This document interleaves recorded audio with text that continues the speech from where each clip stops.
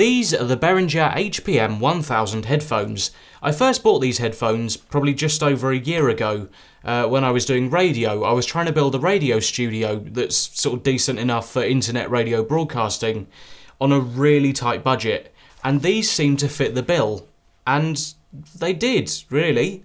Now, I'm not saying the quality is amazing, because it's not, frankly, but I mean, it's good enough. But you're not going to get the responsiveness or clarity from, say, the Beyerdynamic DT770s from these, of course. But these are good in different ways. They've got full-size, oval-shaped ear cups, so they fit over the ears quite nicely, like that. And they're generally quite comfortable. They're all right. I mean, perhaps they're not that great for really long-term use, maybe like 5 to 6 hours constantly, but otherwise, I think you should be fine. They've got a 2 metre long cable terminated in a 3.5mm connector, and a 1/4 inch adapter is included. And as with all Behringer products, they come with a 3-year warranty. So they seem quite good then, don't they? Well, now the negatives.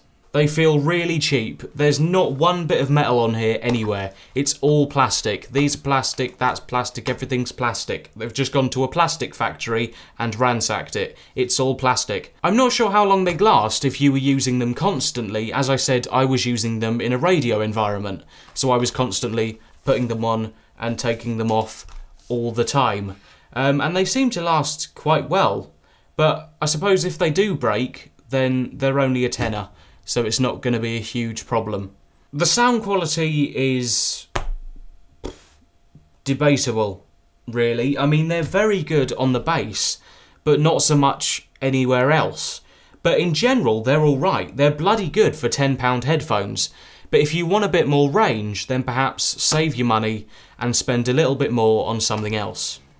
So there you go. That was my review of the Behringer HPM1000 headphones.